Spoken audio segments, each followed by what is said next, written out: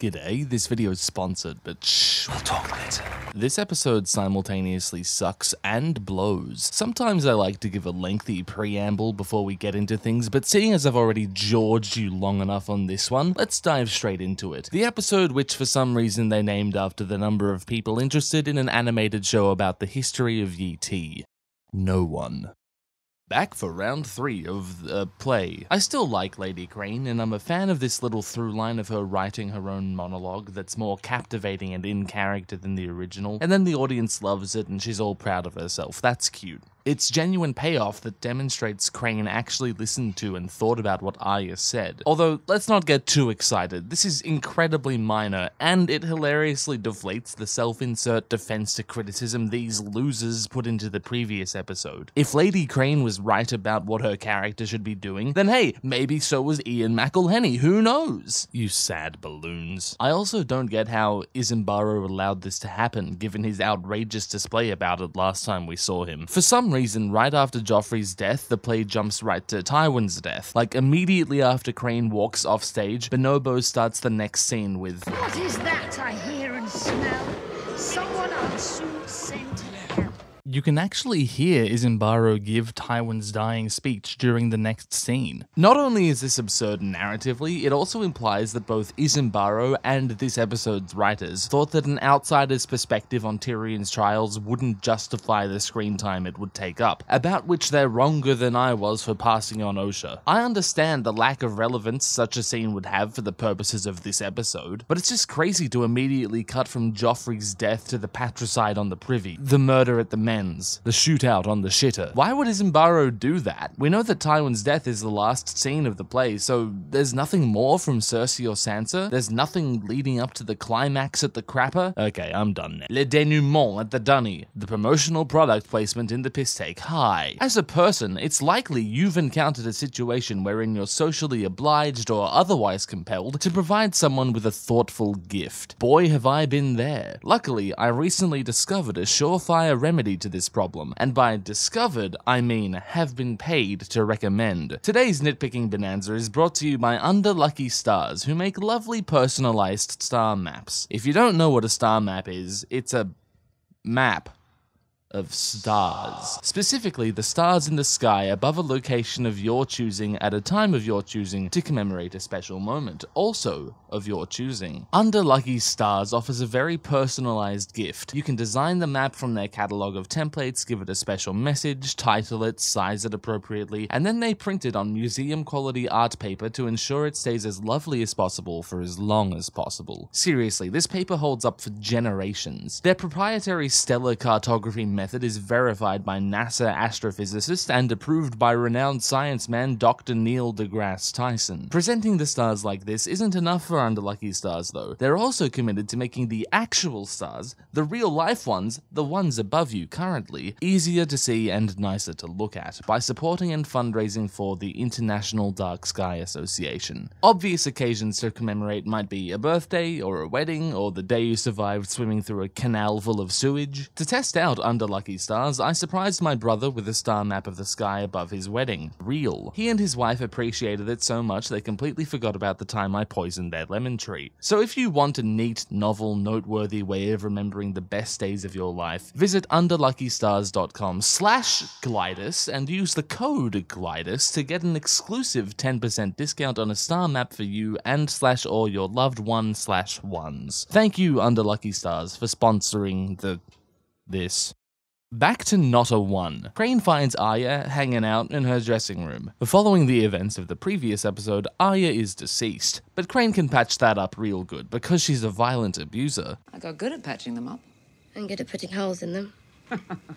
And that. That's funny, it's funny. What she can't patch up, though, is the integrity of the show she inhabits, which is fair enough. I can hardly alter the fabric of my reality, too. Arya's continued status as not a corpse has done irreversible damage to how seriously threats can be taken in this program from now on, especially those concerning herself. Like, after she survived this, what conceivable scenario could possibly present any danger to her? And don't call it development, showing how strong she's become. Becoming inexplicably invincible is not character development. For a show that so commonly makes usage of being stabbed a little, or the threat thereof, as a means of endangering its characters. This is mega problematic, and there's a lot to unpack here, Sweaty. I did this a little bit last time, but to inflate the watch time of this video, I'm going to list all the people who died from wounds equal to or lesser than those Arya survived. You know, those that Arya is deader than. Some of these will be debatable, but that's just to agitate you so you leave a comment about how you disagree. Robert Baratheon, This Fat Kid, Kotho, Khal Drogo, Renly Baratheon, Maester Luwin, Jeor Mormont, This White Walker, Orell, Robb Stark, Dontos Hollard, Ygritte, Tywin Lannister, Mance Rayder, Barristan Selmy, This White Walker, Hizdazo Lorak, Jon Snow, Doran Martell, Aeryo Hota, Maester Calliope, Julius Caesar, Roose Bolton, Rickon Stark, This White Walker, Boots, Edison Tollett, Rhaegar Targaryen, Buck Strickland, Euron Greyjoy, Daenerys Targaryen, Grigory Rasputin, and most funnily, the Waif. I'm sure there are a few more I could pile on, but note that I chose not to include anyone whose skull was pierced or whose throat was cut. Cut his throat. Silence, Brind! But there is an argument to be made that Arya surviving her swim through sewage with open wounds to her digestive and circulatory systems would be more unlikely than, say, whatever the fuck this is surviving this. Maybe the secret to surviving certain death in Game of Thrones is to swim through a river of shit. That according to this show's own treatment of this kind of injury, Arya is beyond saving. Definitely beyond an urban foot race, I would say. I guess the concept I'm describing is plot armor. The show used to not have it. In fact, it made quite the point about not having it. And now it has it in swathes. Or whatever noun in which you'd have armor.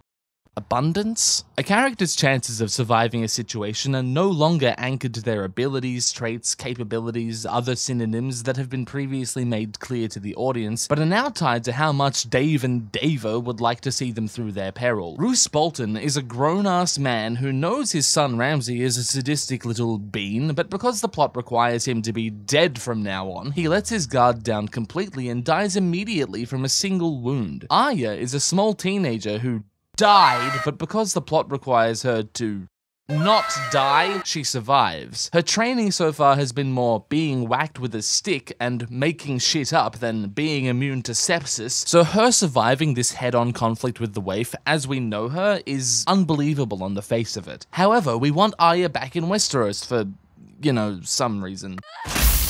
Fuck you. Being all caught up in a death-based improv club and such, the story kinda requires some sort of murder-based confrontation with them before she can leave Braavos. And so, to achieve their goals of an epic fan favorite getting a win and lining things up for the desired coming plotlines, Arya survives. Not because of anything in-universe, but because of the writer's narrative objectives. Arya needs to make it to Westeros? Okay, well then she survives. That's it. Imagine if this thinking had been at play in Season 1. Ned needs to escape King's Landing to join Stannis? Okay, well then he survives. Fuck that. Obviously there's nothing wrong with writing the plot you want to write. If you have a specific narrative or dramatic goal in mind, by all means write towards it. There is some satisfying emotional beat achieved by all this. A girl is Arya Stark of Winterfell, and I'm going home. But look at the price paid to get to it. Do I hate that Arya broke free from the cult and returned to Westeros?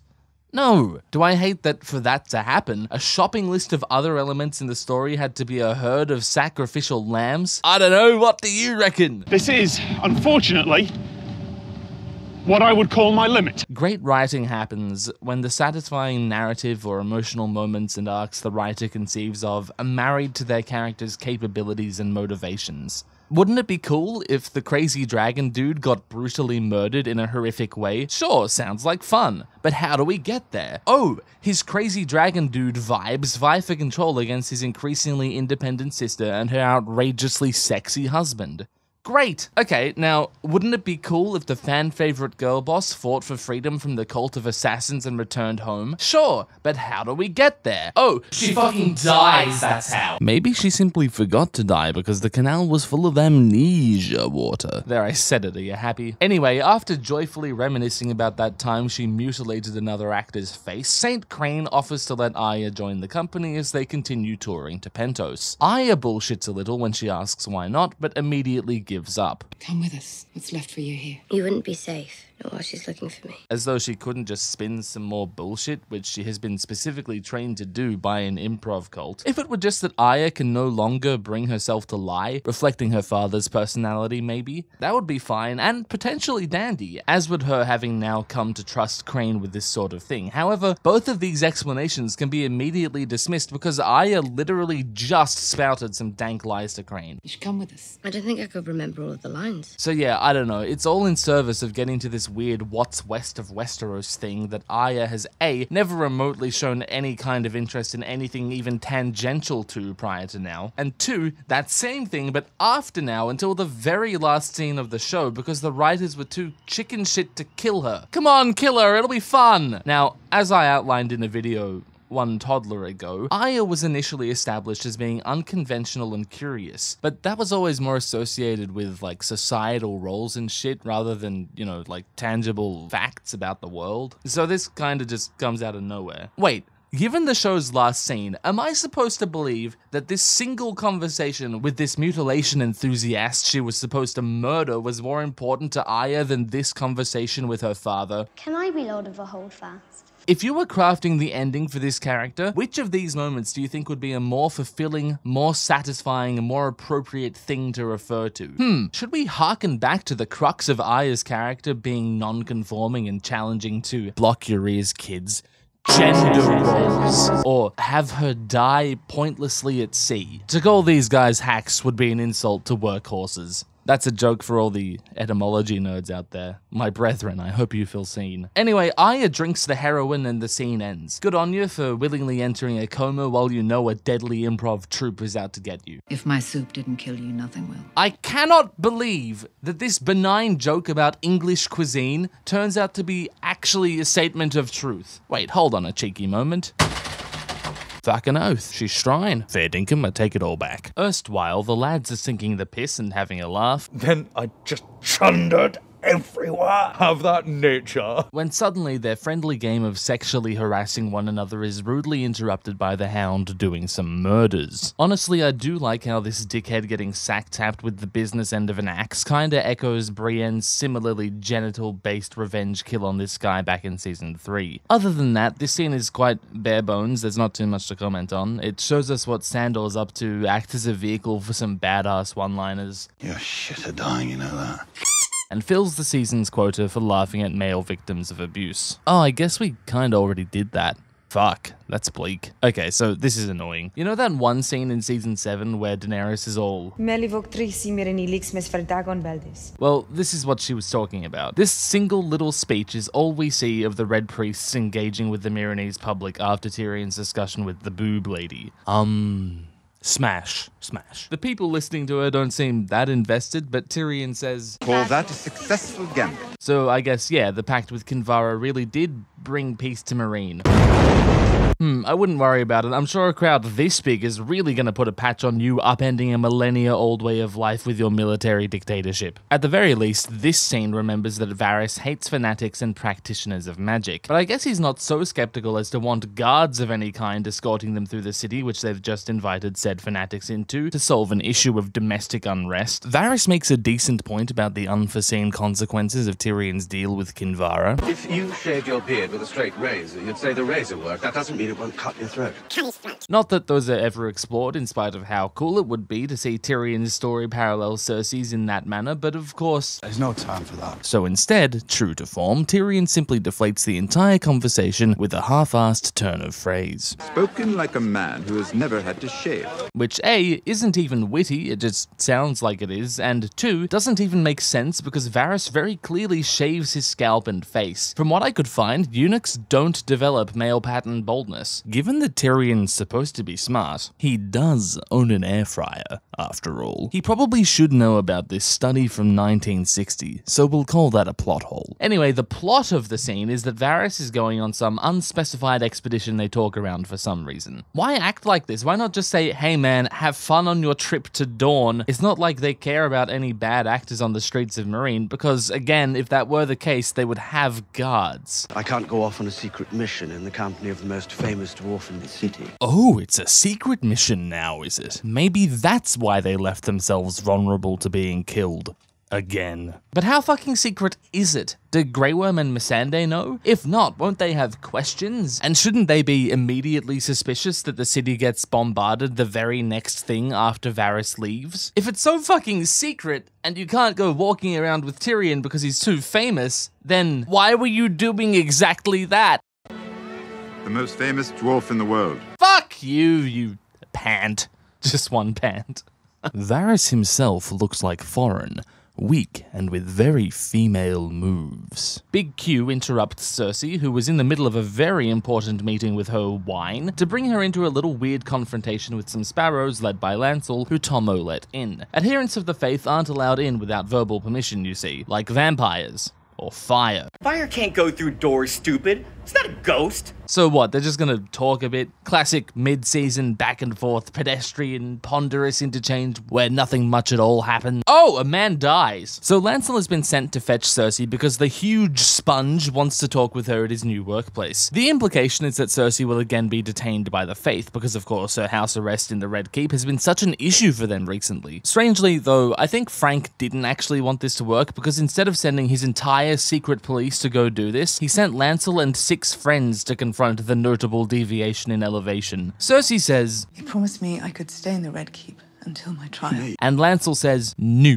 Earlier in the season, Cersei was barred by the faith from leaving the keep, and now they're barring her from not leaving the keep. The order of events adds up though, given that it would have been harder to indoctrinate Tommen if they'd imprisoned Cersei beforehand, but oh wait, they did do that. You know, Cersei and the High Sparrow don't even talk to each other this season. It's a cool conflict, you guys. I like this shot from inside the drain. That's cool. Oh look, another opportunity for a showdown. Too bad Jaime's gone. 1 sparrow is killed. 1 in all of this. Since the very beginning. In this scene, violence quite clearly does work against them. Gregor kills just one of them, which causes the rest of them to flee, and most importantly, they don't come back. And yet Cersei just hasn't been using violence because why exactly? Then I'll remove the High Sparrow's head and every other sparrow head I can find. You can't.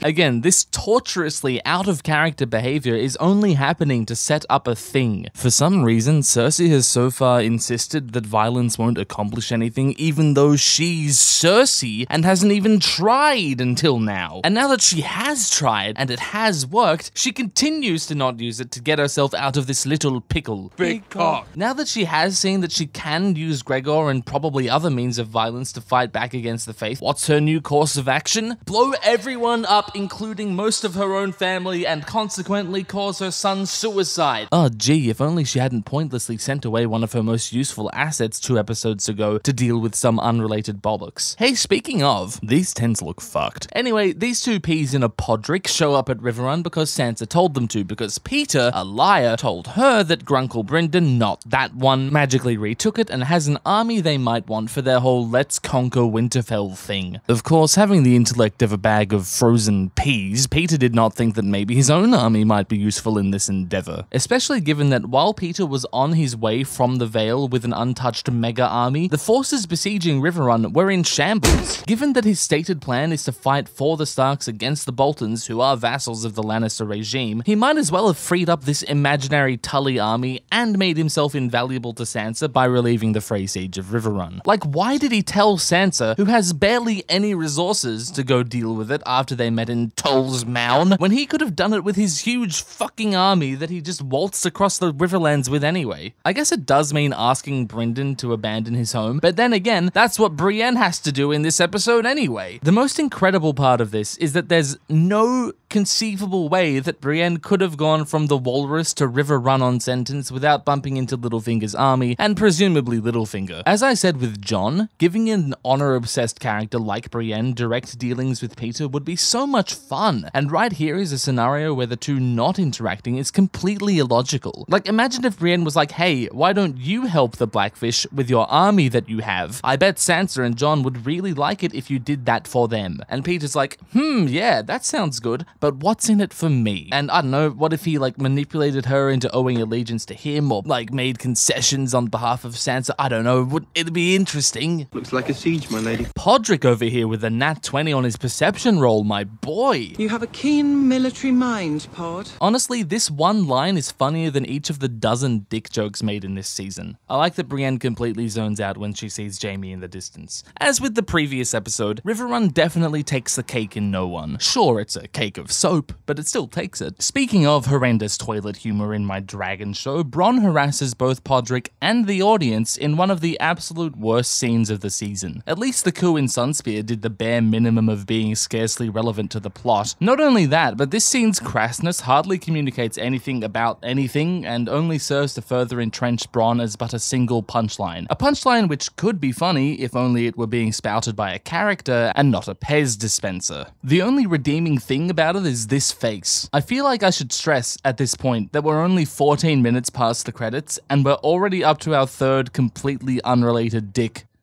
joke? Are we calling it a joke? You're the one with the magic. Did they have to frame this reunion like this? Before we've even seen Brienne and Jaime together, frame it around sexual tension? You really couldn't think of another way to fill these 2 minutes? Getting a bit old to be a squire, aren't we? Be gone with you, you anachronistic stain! Jim and Brian get down to brass tacks, and it's mostly, yeah. A good amount of the criticism I could lay at this scene's feet would be regarding a lack of following through on the potential it establishes. For example, Brienne speaks of honor compelling her to fight for Sansa's kin against Jaime, and it's quite visible how conflicted this makes her feel. Seeing as the Blackfish kinda just decides to die for some reason, she doesn't really have to deal with that this episode, but the groundwork is there for a future moment where Brienne does have to stand in battle against Jaime, giving her an ultimate struggle between her dedication to honor and her personal feelings for Jaime in this case. I don't know why the writers are so obsessed with setting up perfect, juicy, defining moments for this character and then completely squandering them, but they do what they do, and Brienne doesn't do shit during the war in Season 7. Imagine if Brienne had been on this hill instead of Tyrion. Oh my god, that's another very easy way they could have drummed up tension between the Sansa camp and the Daenerys camp that they ignored. Sorry, it's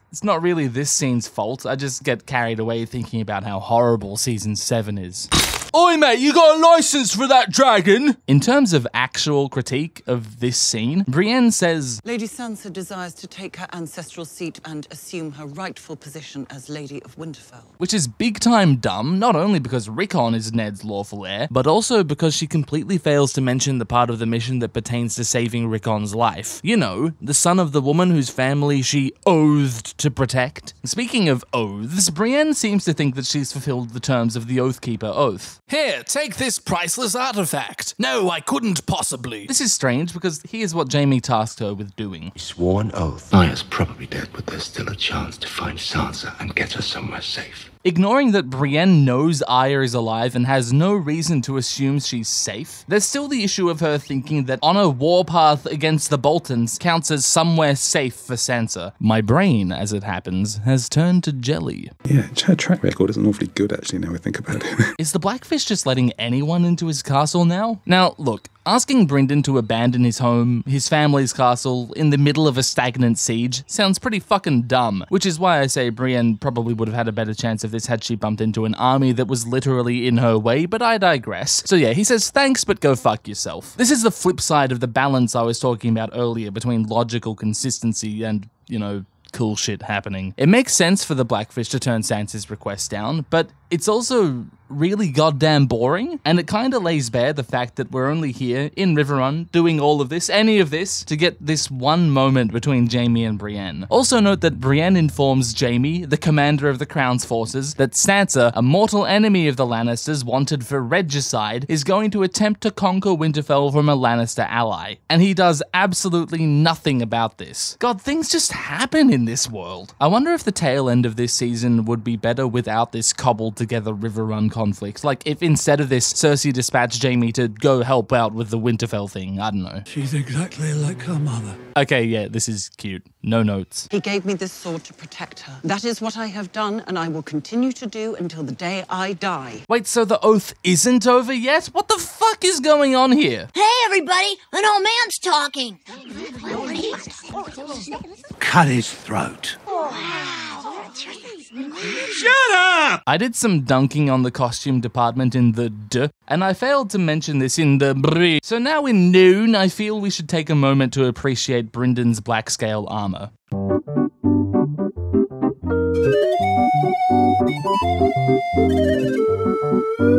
Appreciation time over! Next, Tommen abolishes the sacred tradition of the drive-by wombat. So this feels like an intentional blue balls moment. If this is in response to Cersei's use of violence, like, oh shit, we forgot she could use Greg, better rig something about that, to me that sounds like gross incompetence on the Faith's part, as though they hadn't realized she could do that until just now. Also, how long does it take to set up a trial? Like, just why hasn't it happened yet? I get that we need to delay it for the season finale because it's all big and epic and...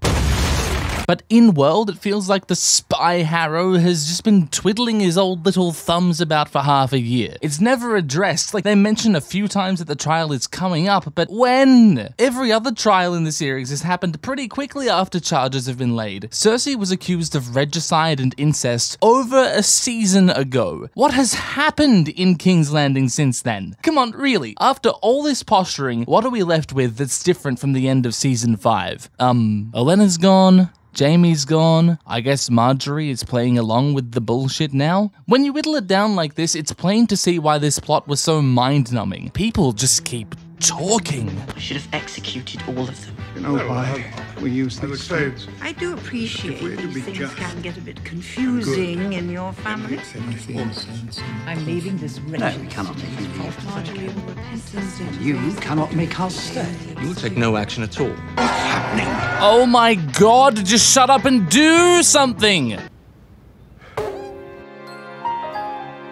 Take King's Landing in any previous season and compare its episode 8 to Noon, and you'll see just how little has happened in season 6 in service of properly accommodating the big thing. There was a big thing in seasons 1, 2, 4, and 5 as well. The plot didn't have to crawl to make room for them though. And sure, many of the main movers left King's Landing around this time, but it's not like there was a shortage of potentially interesting characters to supplement this change. Speaking of potentially interesting characters, Kevin has decidedly become a Cersei anti, which is strange. Last we heard from him, he wanted to work with her, Jaime, and Olenna to get Lancel back from the Faith. Seems he's been Marjoried off screen, and now he's going to go along with all this bullshit to save his family. Was this due to the failed coup in Bloogie Bloggy? You kind of have to assume. I'd have loved a conversation about Kevin's actions in relation to Tywin, like Jaime or Cersei call him weak and vacillating. You're nothing like our father. And he's like, yeah, good, your dad sucked shit. Give him more of a character beyond the occasionally sassy plot goer along with that he ended up being. Kevin Lannister is really cool. Ian Gelder did a fantastic job, and I feel there were a lot of missed opportunities throughout this season to make him more interesting. Anyway, Cersei's not allowed to stand next to Tom out, and we find out that the plot will be even more boring than we previously assumed, while Tommen condemns his mother to death because his wife is pretending to be brainwashed. Cool. Qyburn tells the audience what's going to happen in the finale. Pig shit. Very cool. Okay, so for those who can't remember because you drink to forget the pain, this is the scene where Tyrion peer pressures his friends into drug abuse. Anyone not drinking is disrespecting our queen. And then they exchange unfunny jokes until they're interrupted by someone who understandably wants to kill them all. The masters have come for their property. True, and yeah, that's pretty true. That's true, and yeah, that's true. That's true. That's true. That's pretty true. That's pretty true. I mean, that's true. Yeah, that's true. That's true. That's fucking true. That's how it is, dude. Tyrion once demonstrated a cunning ability to see the world through the eyes of others and understand their experiences. This is how he could manipulate people or forge a connection with them. Here, he forces the way he likes to do things upon others, in spite of those around him telling him they don't like it. This scene is supposed to endear Tyrion to us, by the way, a character we all already loved. I know what'll do it. Have him awkwardly deliver a really shit joke. Spit it out, you wee shit! Oh, brother, this guy stinks! Have him, I don't know, do a season 1 callback. I've once walked into a brothel with a honeycomb and a jackass. Have him weirdly deliver a soliloquy about how he wants to gatekeep wine using a nickname he hates. The Imp's Delight. This is some fridge magnet shit, by the way. The Imp's Delight. I'm sure you'll find that in the shops, thanks. Yeah, right. I think I've gone on enough about how horribly Tyrion has been written this season, so to buck a trend, I won't belabor the point just this one time. It feels weird that I'm on the same side as the slavers, but how could I not be when they put an end to this shit? Very cool of the Unsullied to wait until Tyrion starts telling the joke he's not allowed to finish before they start ringing the bells, which of course means they're surrendering. You lied to us. I make joke.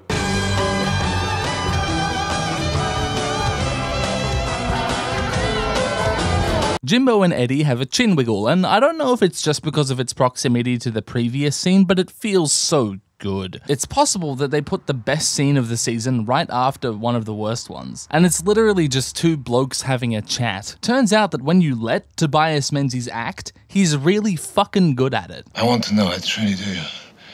How do you live with yourself? The plot of the scene is a bit odd though. Jaime knows the Blackfish won't ever surrender, and though it's not mentioned, it's quite clear that a straightforward assault on Riverrun would be risky and costly. So he instead petitions Edmure to surrender for him. As we see, the plan is for Ed to ask politely to be let in, and once he's in command, the Riverrun garrison will give up the castle. Okay, great, but this plan is really fucking dumb, because Jaime has no guarantee that the garrison will let Edmure in, and if they do, he has no guarantee they'll follow his orders. Brynden is in command of the army. Sure, Edmure is the rightful Lord of Riverrun by being Host's son, but as Jaime well knows, Riverrun was granted to the Freys by royal decree. Walder Frey is the Lord of Riverrun. Brynden Tully conquered Riverrun and commands the forces that hold it. Makes you wonder how the fuck the Freys lost it in the first place. And Edmure has no actual power, no actual command in this situation. Jaime is banking on random guards disobeying their commander, and as Brynden explains, this is fucking absurd. You're obeying the fucking Kingslayer's commands. And yet they do let Edmure in effect doing a mutiny on their commander. And as Black Walder explains,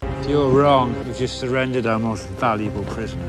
And there is no reason to believe that Jaime isn't wrong about this. Sure, through his threats he can bank on Edmure trying to make them surrender, but that's it. That's all he has. It was a dumb gamble, and I'm annoyed that it just worked. Director Mark Mylod speaks of this moment cementing Jaime as the truly cunning military mind Tywin expected of him. So intriguing to me to see Sir Jaime finally get a great victory, and a very cunning one at that. He really has become the leader that his father wanted him to be. A stupid gamble. I'm further annoyed that in spite of Brynden's utmost commitment to never surrendering Riverrun, he chickens out when he sees that his men are inexplicably disobeying him. Not even a cut his throat. And they just let him sadly walk away. Oh cool, I thought when watching this for the first time 6 years ago. They're setting him up to have an epic last stand against Jaime when the Lannister Frey army enters the castle. But yeah, no. He died, sir. Off screen, they say. Lower the drawbridge! I do have to commend that they deadass built a functional drawbridge for like 3 minutes of screen time. Every facet of this production is brilliant, except for the most important one. Lamely, the Blackfish leads Brienne and Podrick to a cute little escape creek and decides to die for no reason. He says it's because he fled at the Red Wedding and that Brienne would serve Sansa far better than he could, which both appear to be complete non sequiturs. You can flee more than once, man. I'm up to like 27. And not only can you and Brienne both serve Sansa, by what metric have you evaluated that Brienne, who you met a few minutes ago and has only ever failed in your presence, would be better at that than you, a seasoned veteran commander, you piglet? I expect I'll make a damn fool of myself. You bastards, how dare you do Clive Russell like this? I rag on the Blackfish's portrayal, but man, the casting was good. It's that missed potential of how excellent the character could have been that really digs at me with this. Jaime waves Brienne goodbye and and they make it out completely unscathed because he's the only person looking in that direction, I guess. How much better would this have been if she and Pod had been taken prisoner when the castle was captured, and against the advice of everybody else, Jaime binds them to a new oath and lets them go? Kinda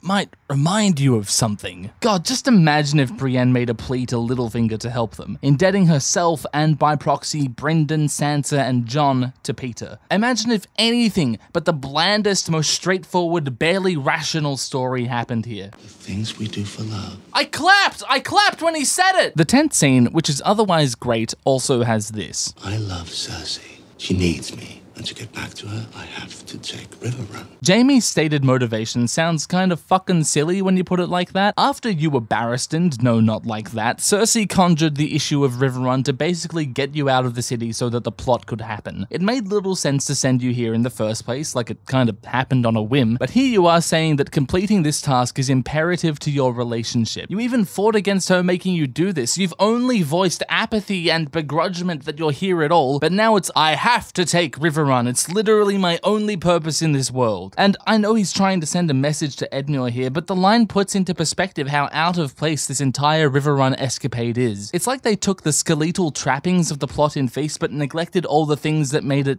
you know, make sense. In the book, Jaime says, I swore an oath to Lady Stark, never again to take up arms against the Starks or Tullys. If I have to slaughter every Tully who ever lived to get back to her, that's what I'll do.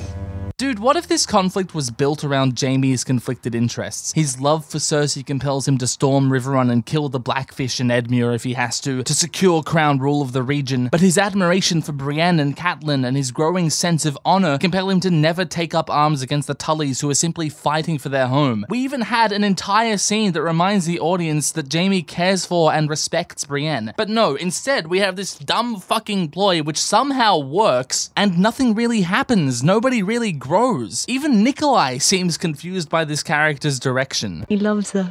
What about his sister? I don't know what that is anymore. All that really took place in this waste of space plot was that Jaime left King's Landing long enough for other shit to happen, and Brienne left the North long enough for nothing to happen. Remove this entire subplot from the season, pretend that Jaime and Brienne simply vanished for a few episodes and popped back into existence at the start of season 7, and fuck all changes. I cannot believe you, Dave, other Dave, squandered all the opportunities these characters in this circumstance presented. Wait, yes I can. Of course you did that. In short, Riverrun is the best part of the episode. He died fighting, my lord. Oh no! Anyway, the Siege of Meereen happens. Unfortunately, none of our protagonists have died yet. I was wrong, I admit it. Oh jeez! Who could have seen any of this coming? I would love to see Missandei or Grey Worm wondering where Varys is. Like, that's pretty straightforward. It is good to see Tyrion put in his place finally, but this just makes it stranger when he's given even more power and trust after this is all resolved. Wormo's strategy is good. The entire point of having a fortified palace is that it's much harder to capture than a generic settlement is. They would be shit out of luck if the Masters had Grey Worm's nephew to sneak in and tell them to surrender though. Cut his cheeseburger. Anyway, Daenerys comes back from doing some other stuff. Did you remember to pick up milk? How can these Unsullied see that it's Daenerys before Wormo can? Like, there's this little narrow entrance she walks through, and you can see in this shot that Grey Worm can see out of it, and yet these dudes are on their knees while he's still like, where do I stab? So, I don't know. I've come to terms with time being non-linear in this show. I'm just not ready for the same to be true about space. Imagine this being the way you return a character to their city being attacked when they have a dragon. Shouldn't this be heroic and monumental and not lackluster? Like, she just walks into the room. Where do you think she stopped to get her hair done? What are these reaction shots? Duh. What the dog doing? The Hound is booking it through the Riverlands. I wonder if he'll bump into Peter's army. Not quite, but he has a Brienne moment and bumps into exactly who he was looking for. It seems that this episode they've chosen to bring back these wacky dudes. We learned that Lem and his band of merry fuckwits were going around extorting and murdering innocent refugee communities because, oh, we don't learn anything. Presented with the opportunity to ask why Sandor of all people would be helping to build a sept of all things, Thoros says, "You've got friends." Thanks, man, I really needed some fucking vapid dialogue around now. Like, come on, these guys know the Hound, and he's just told them he was helping to do something good for religious people. If I were Beric or Thoros, I would think he was joking. I know stories are allowed to have coincidences, but it's just a bit much for me that the Hound somehow finds this lot in the 30 seconds between the execution being set up and the execution happening. Beric bargains to let Sandor kill 2 of them so as to prevent further conflict, and I think it's kind of funny, but why would he care who kills them? Sandor comes along, explains that he was affected by their crimes. Why wouldn't Beric just say, "Oh shoot man, you want to kill them for us?" Insisting that he must execute them suggests that Beric has a vengeful bent, which I think is at odds with what we know about him. We're not butchers. If this is intended as commentary, it's good. If it's not, it's not. Sandy steals a corpse's shoes and settles in for a snack. I prefer chicken. Guys, quick! He said the thing! Ooh! After a shot where you can see the Hound's fake willy for a sec, Elder Dondarrion tries to convert Sandor. You can still help a lot more than you've harmed Clegane. This sounds like some Brother Ray shit, you know, a sermon that convinces the Hound to give redemption a shot. He seems to accomplish this by vaguely referring to a threat that, as far as we know, Sandor has never taken seriously. The things we're fighting will destroy them all alike. The White Walkers are a joke in Westeros. One trip to the wall and you come back believing in grumpkins and snarks. And the Hound has only ever mocked Beric and his motivations. You found God. Is that it? Piss on that!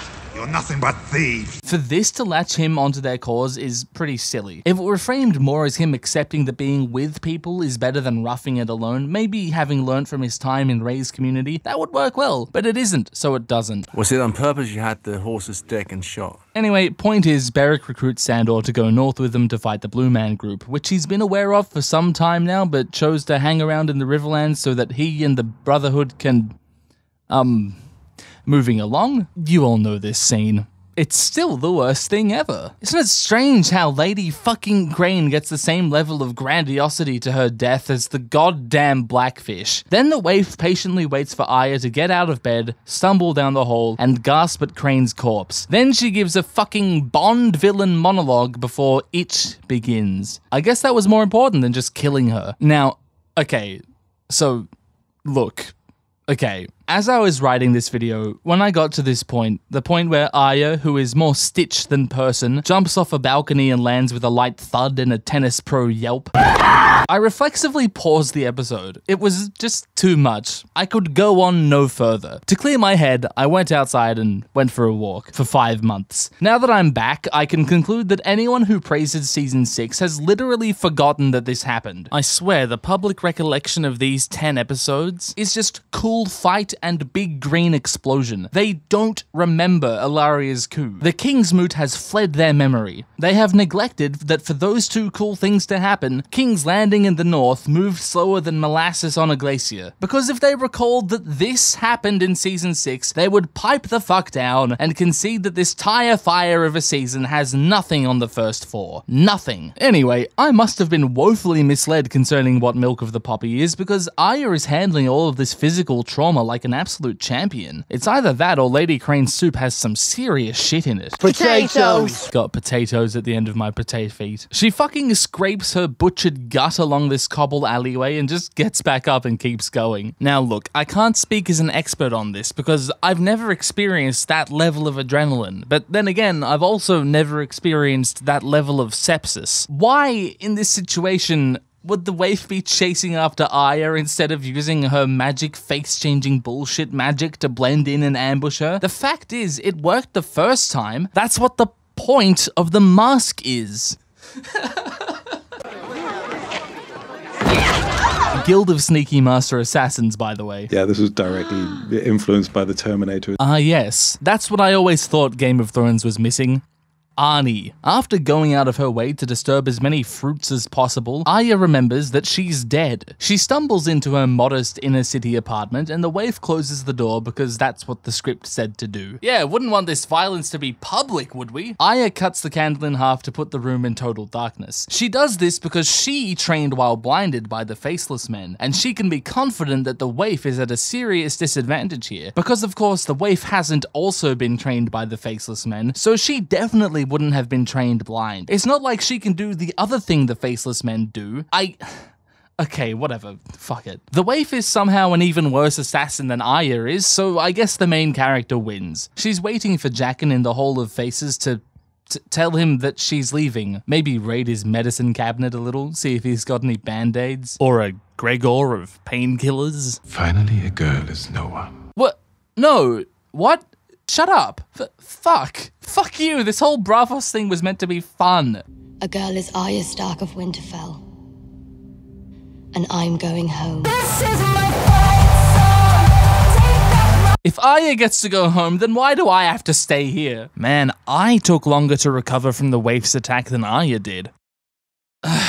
What can I say? Noon is certainly an episode that exists and that I hate. What even happens? Well, Tommen cancels cool fights, Tyrion finally shuts the fuck up, 3 characters die off screen, 2 plots die on screen, the Hound takes a piss, and this strange red liquid is oozing out of my ears. But we mustn't let small issues like that stop us. 2 more to go, and they are doozies. Fuck, and thanks for watching. Don't forget to subscribe and signal surrender by hitting the bell to be notified of my crucifixion upon saying I don't like Battle of the Bastards. If you care, my band has released some more music since last time. In fact, we've released music even if you don't care. It's not conditional on that. That'd be weird. Here's what it sounds like. That was one song, here's another one. Keep all the memories of mankind. It's really good, I swear, and there are links in the description. I want to bigly thank those who have supported me on that one website while I took forever to make a video. Because I missed a few months, I'll be listing everyone who pledged at the highest tier since the last Pisstake. Aglahir, An Army of Bees, Org, Aviator, Busta, Candy Warhol, Danzer, Hertog Appel, Ingvald, Jamez, Joshie-bear, HailTheOrange, Hoverarm, Jobly, Magnus, Mira, moremoths, mutskun, Nurse Ratchet, 1-inch walrus, patchface, Polly, Sir Jewel of House Wield, Shrimper Jr., Simcoe, someone who asked me not to say their name, Stay78, STL Gooner, Waffl, Yenn, and of course, how could it not be, Ondy. Oi bruv, you got a license for that breastplate stretcher? What? That's it. The video's over now. You can leave. Cut.